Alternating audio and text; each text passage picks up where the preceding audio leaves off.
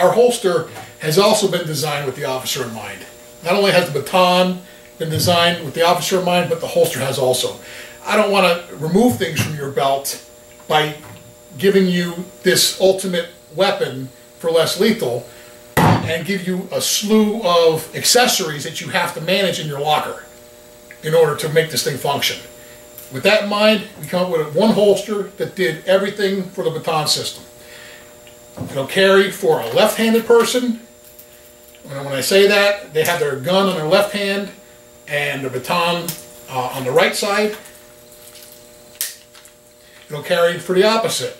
All you do is turn it 180 degrees, snap it in place, on the belt it goes.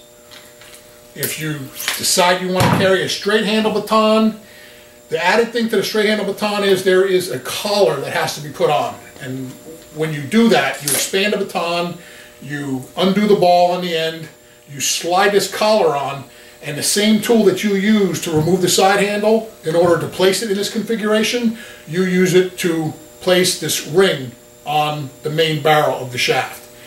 This is an integral part of the straight handle baton. Number one, it gives you an area where you can handle the baton, giving you your grip head on the far end of your hand, and on the front end of your hand you have the collar. So basically it tells you where to hold the baton, basically just by feel. One of the things that does is it keeps the baton from going all the way through the holder, and also when you secure with the snap, it keeps it from getting pulled all the way out. This is one of the things that the baton system does, our baton system does, our holster, that other ones don't.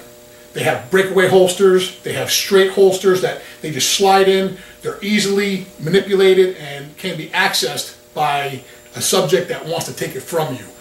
I want to alleviate that and make it harder for the criminal to try to take things from you by adding this one extra step, which is a snap. You snap your gun on, why not snap your baton also on? The holster has one other function, actually two, but the one I'm gonna hit on now is the spare battery.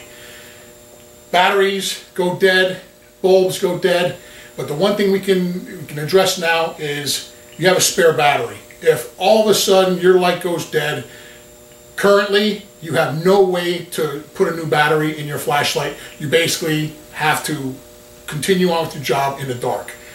I've added a battery on the holster where you can easily replace the battery with the one that's in your holster, and you'll get up to 2 hours of continuous or intermittent run time from that point on. You know as soon as you use this battery, you're going to have to get another one from your headquarters or from your duty bag, replace it into your holster, so when you're put in that position again, you have another battery to access to put into your baton system.